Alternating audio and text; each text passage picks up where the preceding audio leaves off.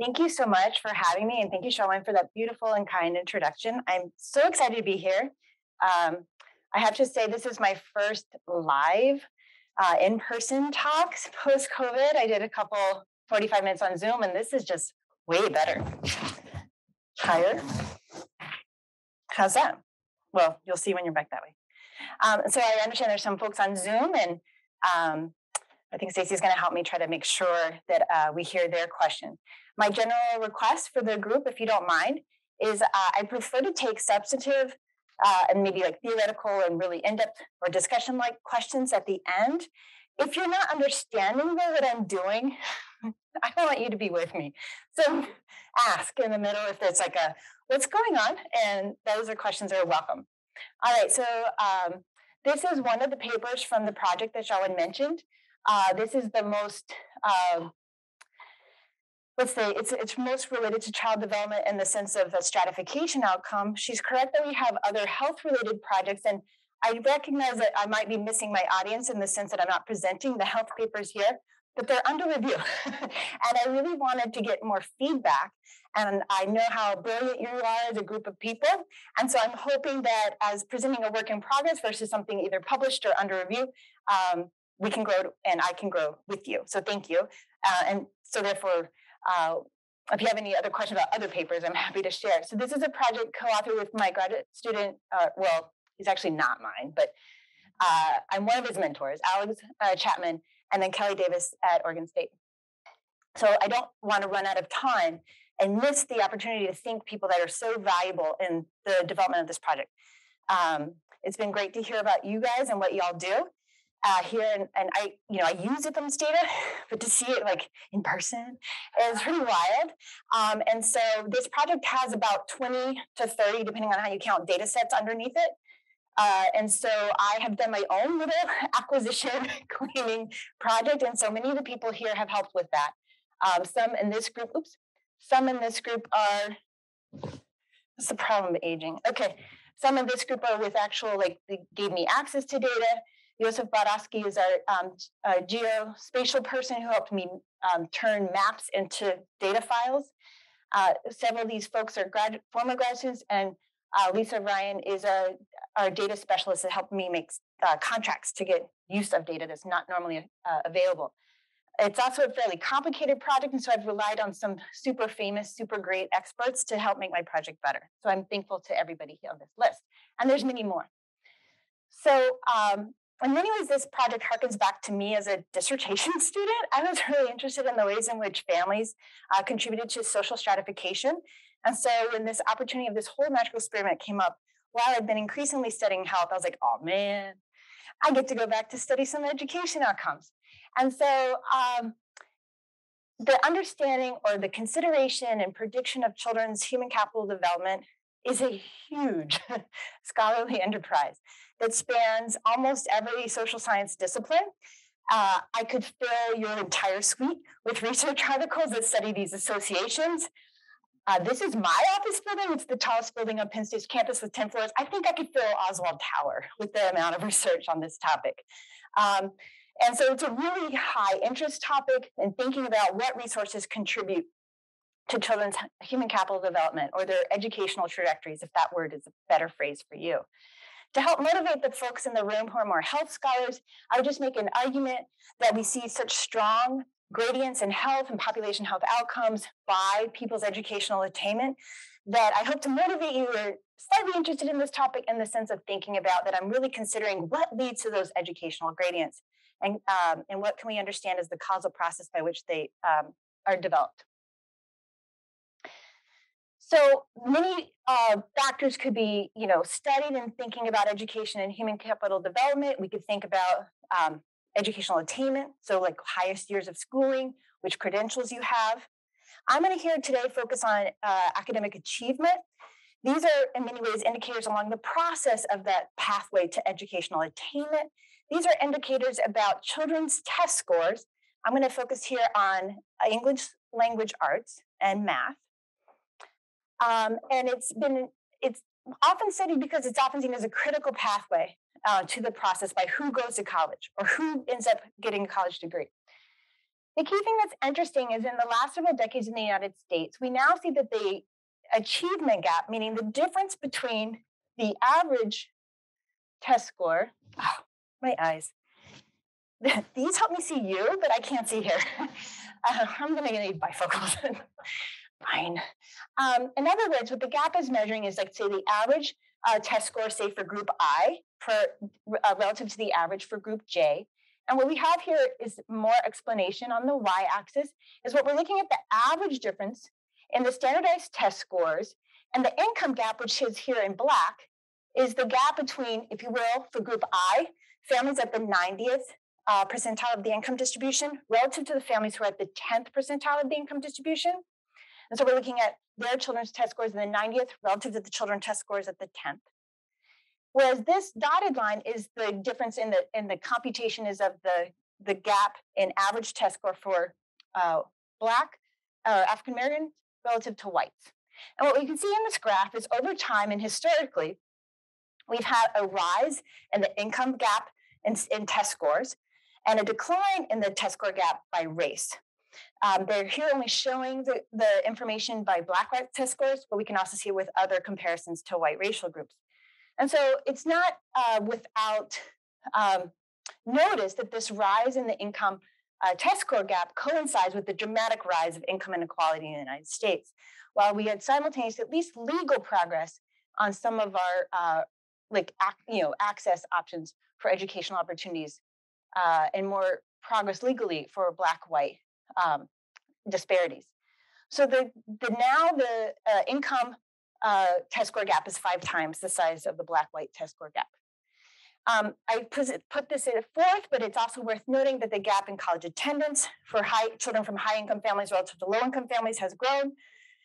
And also the achievement of a college degree has grown between those from the top relative to the bottom. And increasingly, scholars are trying to understand why and what's undergirding this. While I am a family scholar, I do think there's many and multiple sources. It's unlikely, however, this is related to K through 12 policy and procedures. And one of the key explanations for this is that we see, again, it's that same 90th to 10th percentile information, but now we have with a cohort of the Eccles K, and we start with fall kindergarten and move forward. And we see that the gap basically is already present at kindergarten. And it remains relatively flat, though there is some slight increase over the 3rd grade through 8th grade. So people are continuing to focus on educational policy practices, what teachers do, and so forth, what curriculum are available, how it is structured, funding, and interest in the school process. Don't get me wrong, that's really good stuff.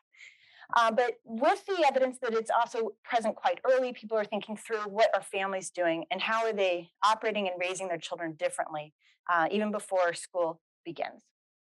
So that's where I come into play, because that's one of my fields of interest. But we see these associations between much higher test scores for the highest income families, or children from the highest income families relative to the children from the 10th percentile. But is it truly causal? So this project began in collaboration with economists, and the economists, and my apologies if I offend anyone, they're like, of course income matters, right? And I was like, I'm not so sure. And in so many ways, I was the skeptic in the room, and in part because I'm not sure really if it's a causal relationship, because I guess, frankly, as a status attainment scholar coming out of Wisconsin, I see income as the end of a very long process. So what if you were just measuring, say, the correlation between the end of a very long stratification process with another one occurring with children? So I wasn't entirely sure it was causal. But is the question in the room, and for many policy analysis, it's the thing I think they have more leverage on, right? There could be a way in which we shift family supports, change EITC benefits, or do something, and we don't often have policy conversations around implementing an experiment to, say, change parents' education, right? So this is often seen as, while not very feasible, maybe it's more on the table, or at least discussed more often sometimes. But is it actually causal? Well, there's some literature, and we can see this, is that children who are raised in more high-income families, they often have more resources for the intellectual and cognitive stimulation. So whether it's the purchase of books or the purchase of extracurricular activities, tutoring, maybe it's the engagement in extracurricular camps or summer activities, or just the frequency of reading. I'm sure you've heard the statistic about parents and the number of words children have heard. And so there could be that there's just, you purchase more things and those educational related purchases help your child. Not as often discussed, but the more I'm in public health spaces, I'm increasingly thinking about the ways in which what's also outside your home is also stratified by income. And so income might allow you to purchase a home in a better or quote unquote more higher quality neighborhood. And we increasingly are able to see with better GIS information and so forth that the location of, say, industry related or polluting industries and the absence of trees is very much stratified. And the air pollution is much higher in lower income and poverty neighborhoods. And that air pollution could kind of affect your developmental process, right? So it could be not just in your home, but outside. There's also family scholars pay attention to the ways in which income might mitigate or reduce financial strain. And financial strain is frankly really a hardship for your relationship, right? So if you feel financial strain, you're more likely to enter into arguments with both spouses and children. You may have less time and capacity in the sense that you're trying to meet your financial obligations and not be as present. And when present, not as, say, pleasant or encouraging or instructive with your own children. And so it could be a function of income could have a causal effect on children's youth and adolescent later development in the sense that they're better able to parent without financial strains. But I was trained as a pretty good skeptic, and so I'm not really sure that family income is not just a easier, possibly, even though it's a complex measure, way of picking up a whole host of other unmeasured factors. Whether it's from, say, conscientiousness, one of the big 5 personality traits, or any other factor, there could be lots of things that income is a signal of. And we typically have, or even it could be a function of other, say, hardships or travails experienced when that parent was a child, right? Child abuse or something else of that nature, and we can't understand or know. And we often don't ask such questions, even in our very large surveys. So I'm not so sure it's a causal effect, and that's in many ways what this project is trying to do, is trying to understand, is the effect of income have a plausibly exogenous shift in income? Do we see any movement on children's test scores? We good so far? Okay, cool. All right, so I'm not the first to try this, and I'm not the first that thinks this is interesting. There's been several other quasi-experimental research designs, and what I mean by quasi-experimental research, for those who may not be as familiar with this phrase, is that I'm not simply taking cross-sectional data and looking at that association at point, at the same time point or even longitudinally over time. What I'm trying to do and what others try to do is take advantage of what would be called exogenous shifts, meaning something external to the person, something that's outside of their own control, that then can we see that creates a change in income, and does that then lead to changes in test scores? So we do see with studies that look at, say, unemployment losses. So a lot of this work was done by Liz Onanot, and they're looking in North Carolina at plant closures, and then looking at the plant closures and how that was structured, because it was, North Carolina historically had a lot of textile mills, and when those closures happened was sort of spatially organized, and they could look at, when those closures happened and unemployment increased, income declined, then what happened to test scores? And they do see that as income losses were felt, that loss due to unemployment, achievement, test scores for children declined. But I've been around enough economists, so this is funny, I hope I don't misrepresent them. I've been around economists enough to know, though, that the effects of income gains may not be symmetric to the effect of income losses, right? And so getting money may not mean the same thing as losing money. So most of the studies are about income losses, but there's a remaining question. We are able to use the EITC. So for those not familiar, this is our largest anti-poverty program. It is a, bless you, or something. It is a program where you need to be in the labor force to receive the sort of tax deduction, and you can even receive a credit from the federal government. Over the years, the federal government has shifted the rules and the policies for EITC such that different people can become eligible for different conditions, like how many kids and like how much you get for different children. The amount of the money has shifted over time. And so they've leveraged this shift in the EITC to understand then how children's test scores change. The challenge is you have to be low income to receive the EITC. So really these studies are, what is the effect of income gains on initially low income people, which is a great and frankly, probably a really interesting and important policy question. But it does mean we don't know as much about sort of the effect of income gains across the income distribution and what would matter for maybe more affluent children. So my research questions, in short, is there a causal effect of family income gains on children's academic achievement? But I'm also a really good trained sociologist, and I don't think the effect is necessarily stable or constant.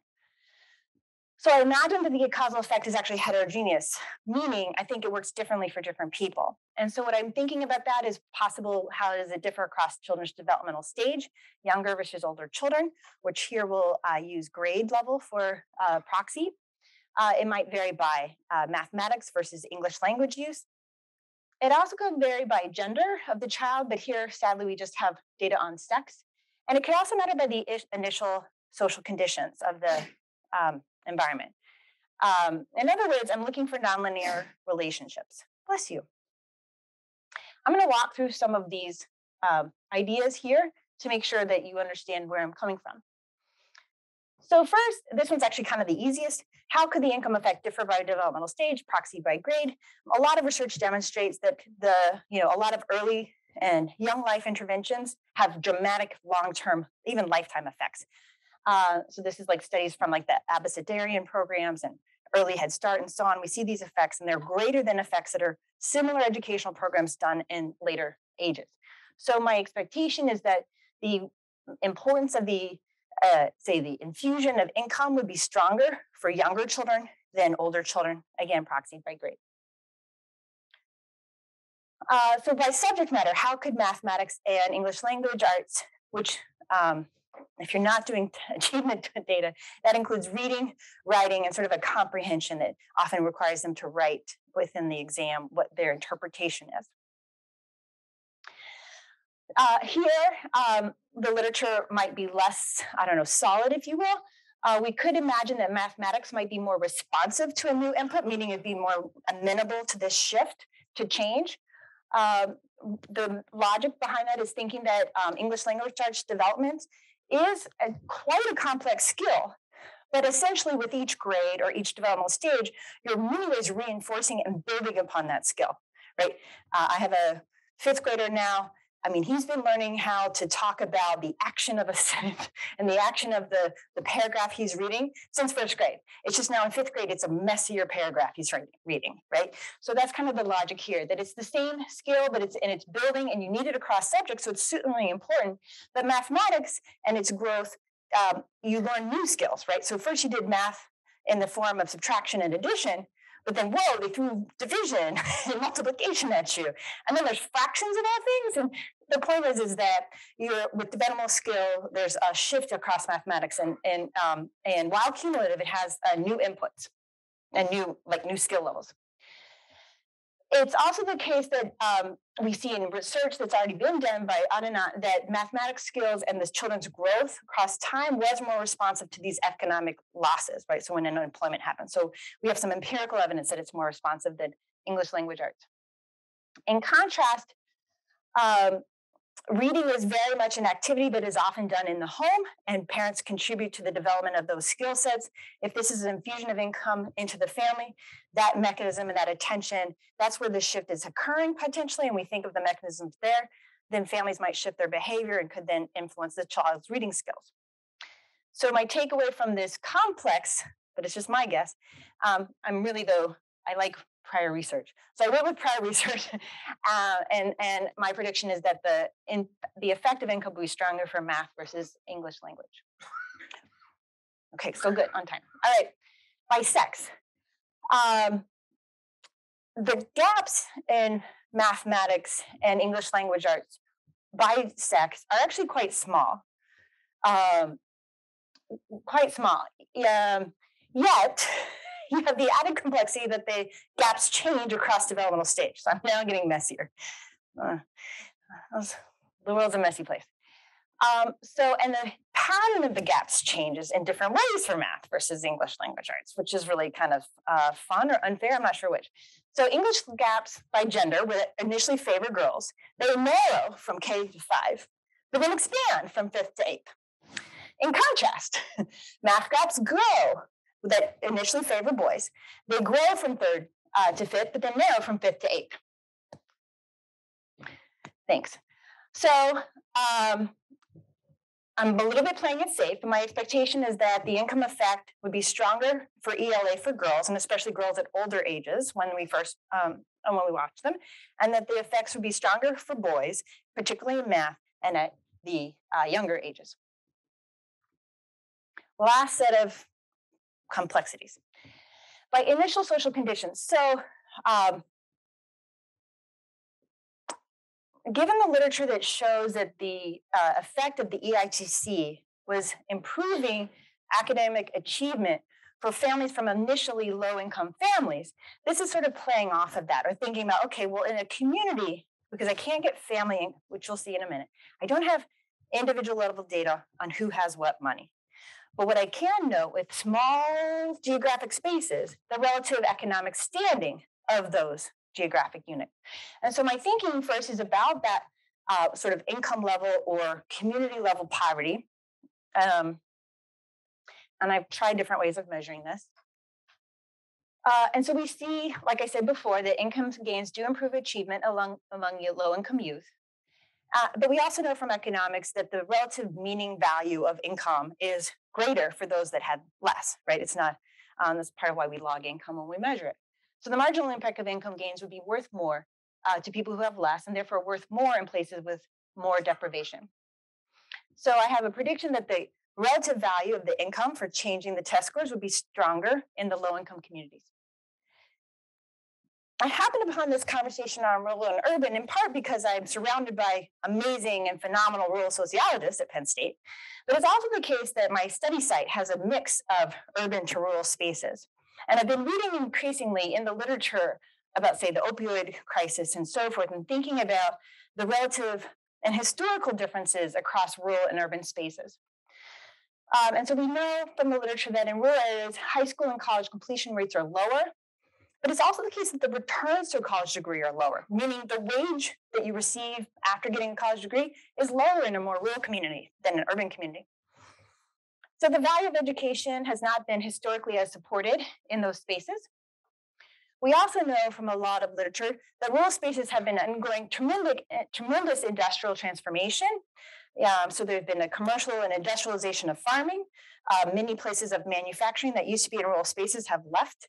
And so there's been this industrial reshifting and important population decline, meaning often the youth that have the most options and opportunities after receiving the degree don't stay, but leave the community, leaving to a pretty select group of people in the community.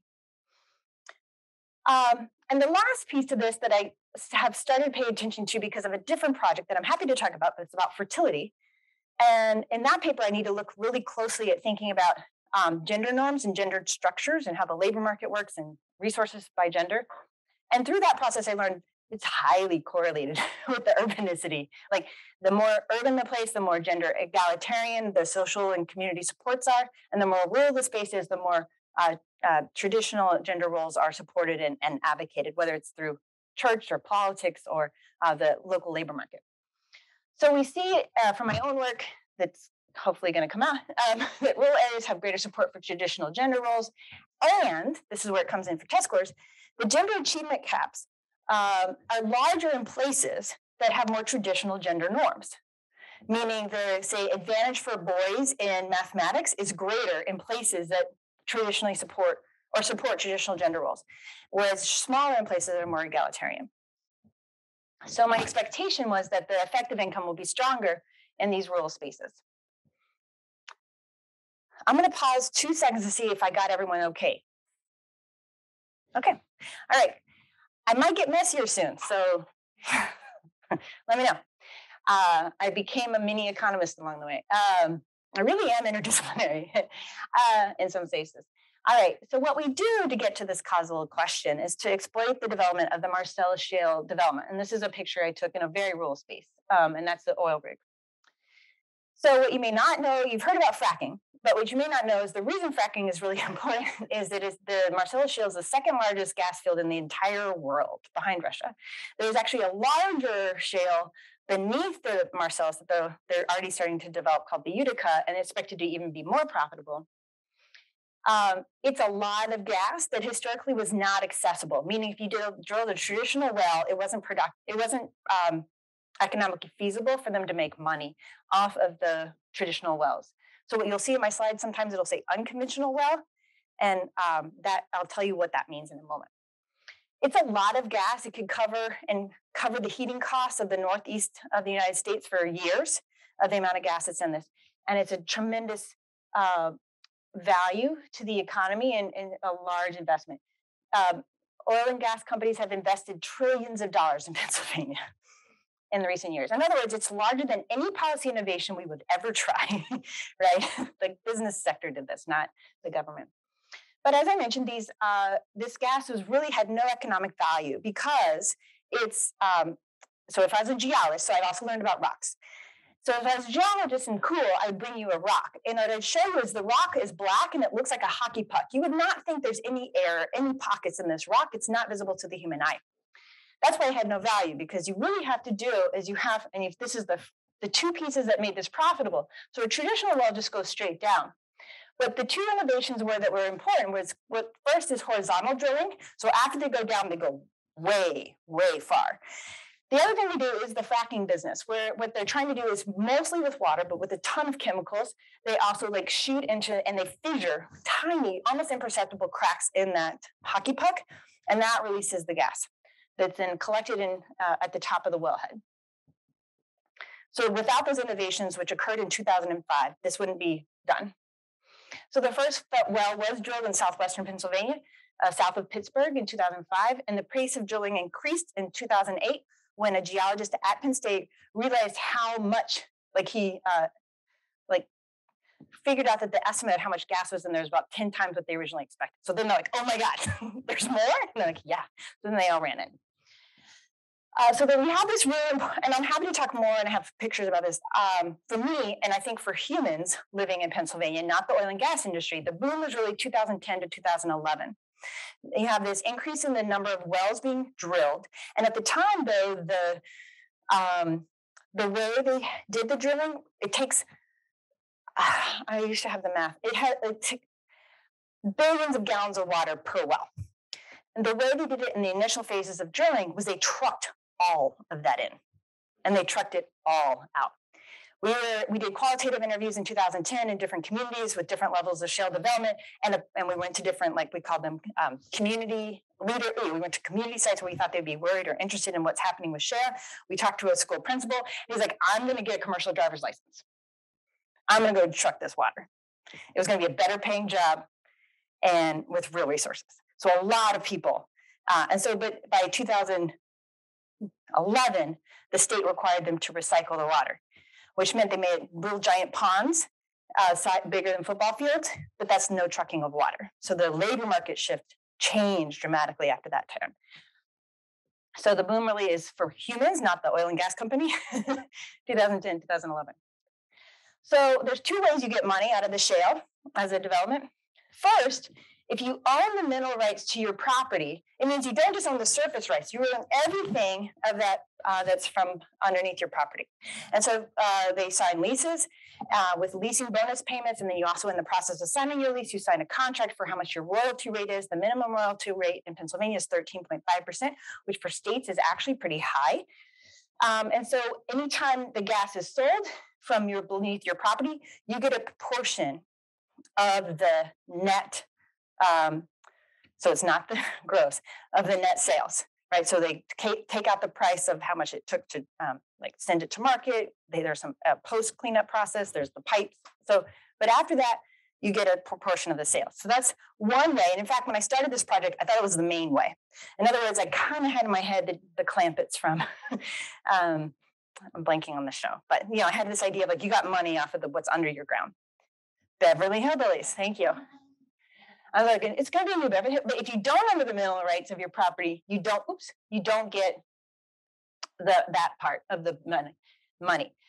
The key thing that we got interested in as it moved forward is this was a huge labor boom. Wages increased and jobs increased. And jobs weren't really on the wells. Those are fancy people from Texas and Oklahoma that move with the rigs, and they don't like, you don't mess with those people. But all the construction work, the truck driving work, the manufacturing of facilities, they had temporary housing had to go up and every time the rail moved. There's also more traditionally female jobs that had to help with food provision. The men filled up the hotels, and so all the cleaning services and all that. And then frankly, clothes cleaning became a thing because they had to learn how to clean greasy, yucky clothes. And you didn't put it through your regular wash. So there's all kinds of increase, and restaurants took off. So there's this huge shift because the men came to town and the rigs came to town. So this is where the Marcellus exists. Notice it goes way beyond the state of Pennsylvania. I'm focused on Pennsylvania, and I'm happy to say more in the Q&A because they want to make sure I cover enough.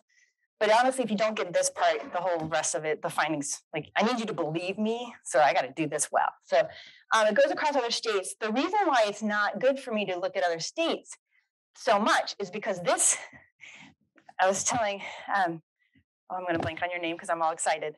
Thank you. This is the map that makes this whole project possible. Without this, the whole thing's dead on the water.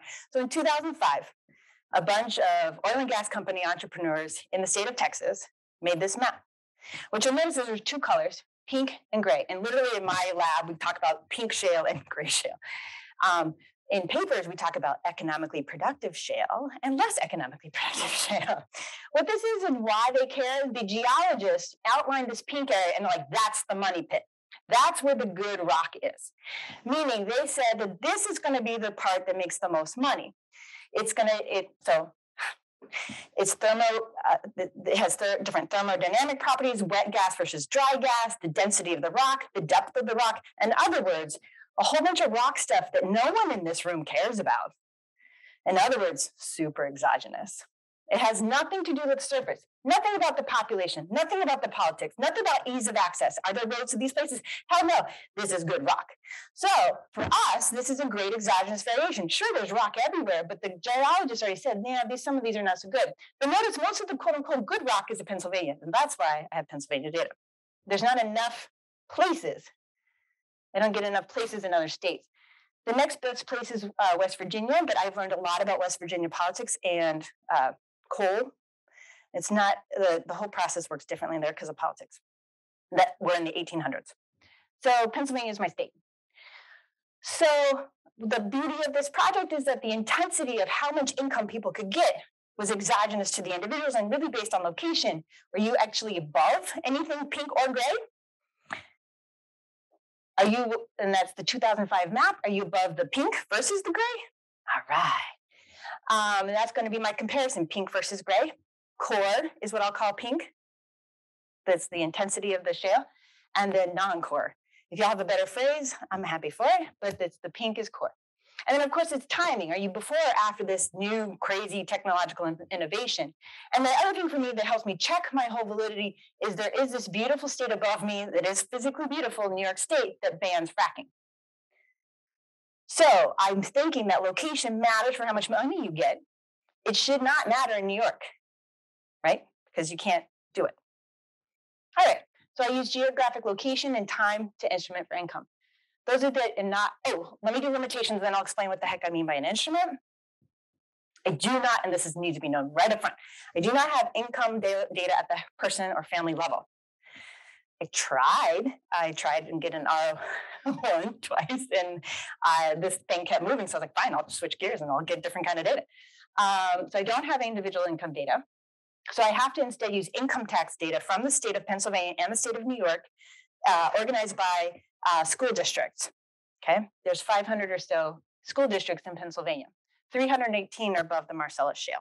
So my unit of analysis are school districts. So here's a map that my lovely GIA specialist Joseph made. The boundaries, these little tiny things, are school districts. The red dots are where the wells are. There are wells outside the red, but you can see that the people weren't, they're like, we're going to the pink. And so they put in more at the pink. And that's where the red dots are. But so we have now just instead of pink and gray, because I need to publish this in papers, this like darker gray is my pink core shale, lighter gray, non-core. So I have an individual theory, but areal level data and all the problems that go with that. But I'm going to be honest about it. All right, I also do not have demographic data on the children who take these tests and give me that information beyond their grade and sex. Hugely problematic. So I can't control for family and person level factors. And this area is limited in its geographic and urbanicity variety. We do have Pittsburgh, Philly's down here. But you can see they kind of haven't, at this point, it was 2011, they hadn't totally gone all the way into the middle of Pittsburgh. There's discussion about when and where they will, but that's going to be complicated. But they haven't, but it's near, and all of the suburbs are certainly in the suburbs around Pittsburgh. All right. So it's a largely non-Hispanic white sample. All right, instrumental variables. How many people feel that word makes sense to them?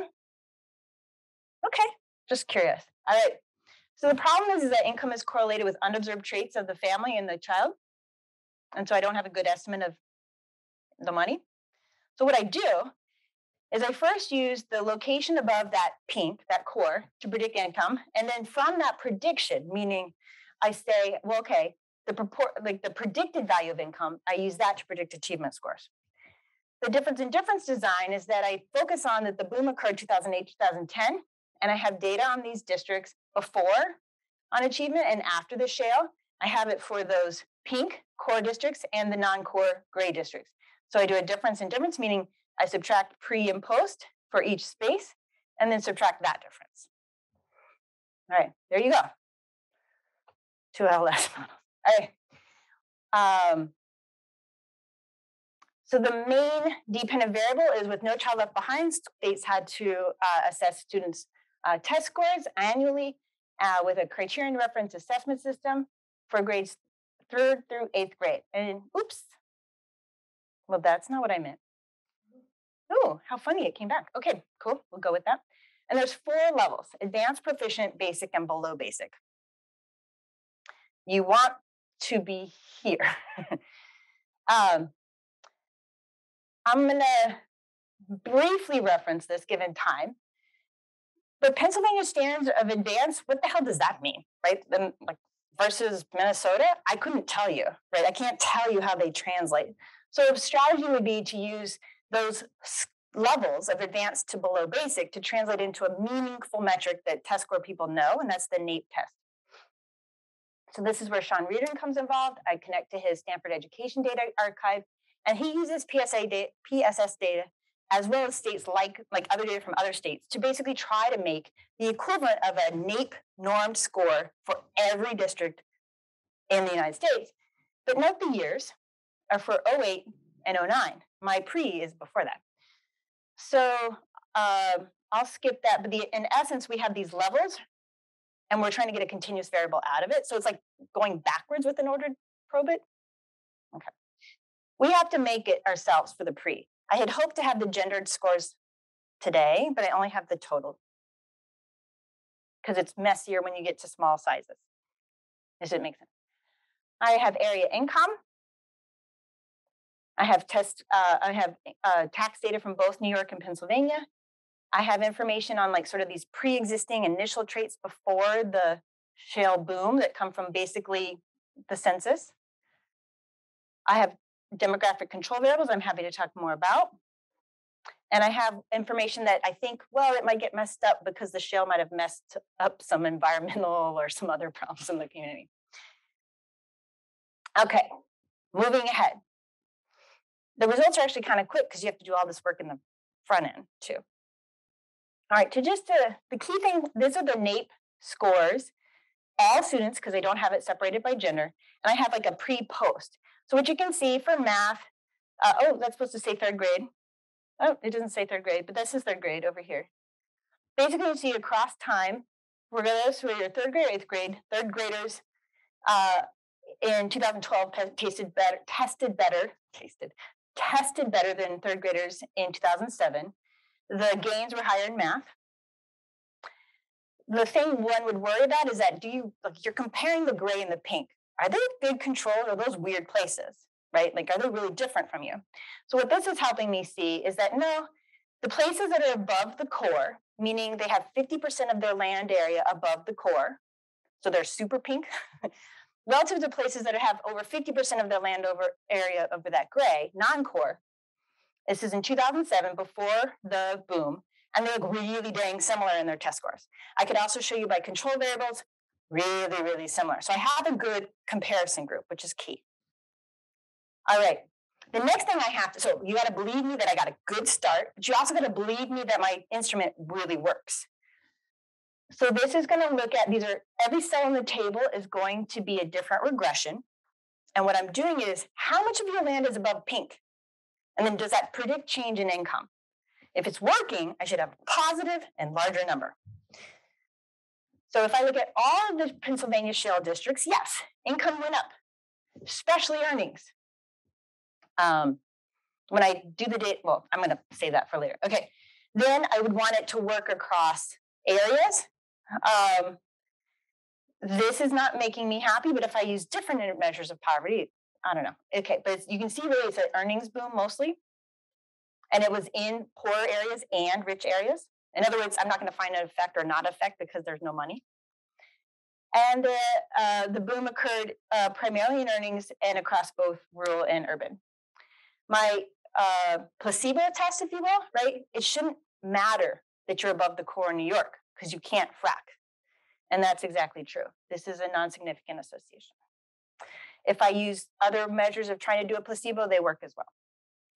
Okay. All right, moving fast. But the results, that was stage one. Now we're on to stage two. Okay, does it matter? Like I did like literally 40, oh no, wait, I'm at 45 now. Okay, so I'm wrapping up, which is good. 45 minutes to get to like, and, which frankly reflects the project itself. You do a ton of work to get to, okay, so here we are. Does it matter? And for NAEP squares, no. No. Not by grade, not by subject. Okay. Now, but I stood up here already and said, I think it's nonlinear. There's differences across groups and blah, blah. And I actually did believe that. I wasn't just saying this because I knew the results. These were run this week. So, hey, like last week. Okay, because it's Monday. But what if we think about proficiency scores that advance, proficient, basic, below basic? I'm paying attention to the top and the bottom. And I could move to tables or you could do words, either way. But in essence, we see slight increases for English language in proficiency for all grades, all students in initially poor districts. There looks to be a small reduction below basic for boys.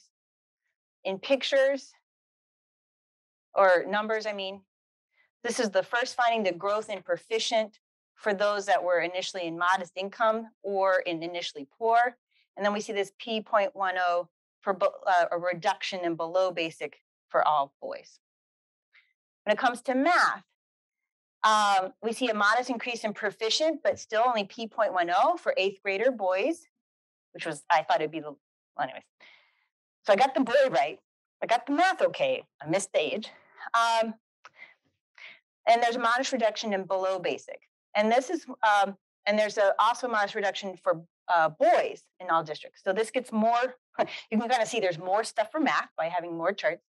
In other words, we have this increase, this row is about proficiency, an increase in proficiency for boys in math in 8th grade. And then we have this reduction for depending on the combination. But you also notice the size of these coefficients are bigger than the ELA ones.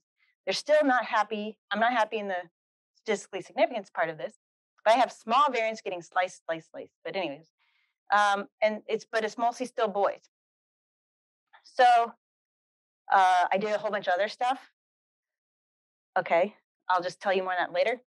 So my instrument works really well. The identification structure works well.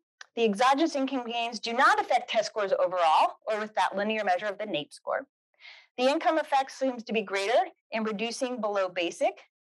And there are some signals, but not strong signals of heterogeneous results in the sense that the magnitudes are larger for math, and the results seem stronger for math for boys, and particularly under conditions of initial low economic communities. My last slide that I plan to talk about. I have others if you need them. These results are super sensitive and I'm unhappy because they like totally change depending on what I control for. I add controls, they shift. I take away controls, they shift. I am not happy. The demographer, data scientist in me is like, I can't even talk about this. This doesn't make me happy. But I am presenting to you, like I looked across it all. I gave you the most conservative results because at least you won't walk away with it. It's a big finding. Oh no. I wanted to be more as ethically responsible as possible. It's 100% a work in progress. And so I'm open to that consideration. And so this is the most frustrating thing to me right now. Super mad at it. And I need to figure out why. Coming back to this again, trillions of dollars flowed into Pennsylvania. This was huge. And dramatic changes in employment, especially men's employment, especially men's who are high school educated or less. Like this was a very traditional job for traditional low educated men. And I had pretty weak income effects for the full population. I don't think my policy friends will be happy. But I'll conclude by saying I will keep working on it until I feel more confident and willing to submit the results. Thank you for your time.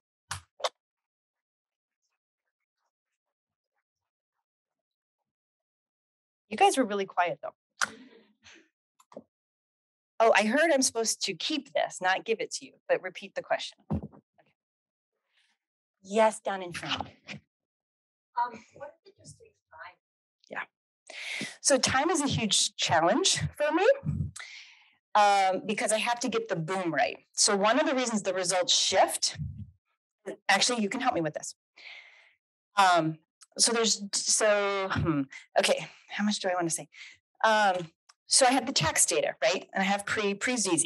What to do with post? So even before I became besties with all the economists, I knew you need to average across income because it's super volatile, right? So the way the post income measure here is actually across 2 years, 2011 and 2012. The results shift if I use the boom where the post is 2010 and 2011. So it seems kind of sensitive of when we're measuring and picking up the peak money, but I can't decide. I wanted 2012 test scores, and I thought, and so I'm curious about your thinking.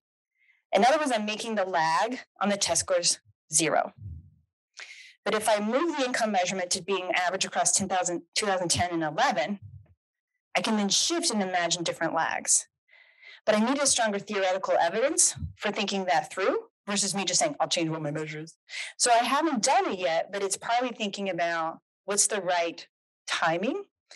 It is the case that it's historically most scholarship around exogenous shifts don't have a ton of time to pick up and notice what's shifting because a lot of other stuff starts changing and shifting. So lag effects in other papers I've done, I get really good. By the time it's done, like I kind of see when these occur. And one of my challenges is trying to figure out exactly when the labor part. I think what I really need to do is dig into when the labor boom really is. And did I answer your question? Oh, she asked about timing. Sorry, I didn't do that right. Okay, in the back, thank you. I'm wonderful, and I have lots of questions. Oh, cool. So I was also curious about the lag, but in a slightly different way. Cool. So if you did a tracking study. Yep. And so 2 questions. What degree are you controlling for facility? I just missed that. Sorry. Is a lot of the stuff I've been talking about infant volatility. Uh-huh. Right. And I have no sense of whether this increase in income for the household is volatile or stable. Yeah. And would expect it to be stable at times that you feel like. Oh, yeah. Awesome. Okay, couple of first reactions. One, I have an entire other paper predicting fertility. One of the questions is, what about fertility and changes in fertility as a result of this process? Thanks, Stacy. And that paper is a little bit further along, and it does appear to have shifted fertility. The challenge is it's a different population. These are 3rd graders. They're already in 3rd grade at the time of the boom versus the fertility of people who could have they could already have children, like their kids could be in this data, if it's a second or third or later child. But the fertility is bridging if you will, entry into this parenting style.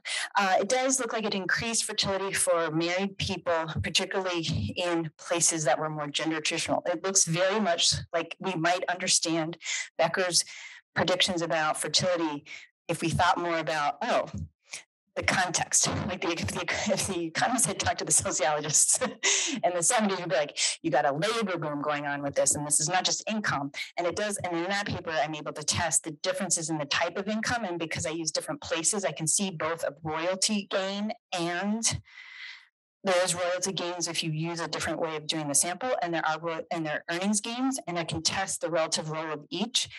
And in this 2010 era, it's earnings, not mailbox money or the royalty money that matters, which is the exact opposite of what Becker would have said. So I'm having a ton of fun with that paper. Thank you for asking. And the other questions, though, we're thinking about lags and thinking about, but I got so excited, I may have missed it. So correct me if I go off track. Volatility. So great question. And yeah, so one of the things I think that's super important that I didn't have the chance to mention is this is coming right off the Great Recession. And in most of these communities, many of the people were suffering under the Great. And when we were in the field, we asked them about the Great Recession and heard them. And many of them, frankly, had been in poor economic conditions, especially if they're in rural spaces, for a very long time. So for them, this was like a continuation. But for many, we know from other data, the Great Recession for many led to increases in debt. So what I hear from you is, what is the income doing?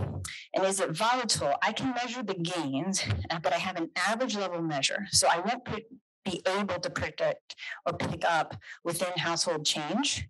My expectation is that it is one part of maybe a curve in the sense that we might be coming off Great Recession challenges and employment challenges. We had lots of people talking about how they lost their job in the recession. So they may be coming on an upswing, but I maybe not be picking up the downturn. And because I don't have family level data, I can't follow that. But it is important that I also think maybe the income, like I didn't talk about this, but what is the income used for? A strong suspicion I have based on the data, and because we asked people, what would you do with this money? Many of them would pay down debts. So then the question becomes, well, how and when does paying down debts matter for children's education? Well, I do think it goes back to that strain model and how good a parent they can be. But it's probably unlikely that they're buying the books. Some bought ATVs. I think Claire was next.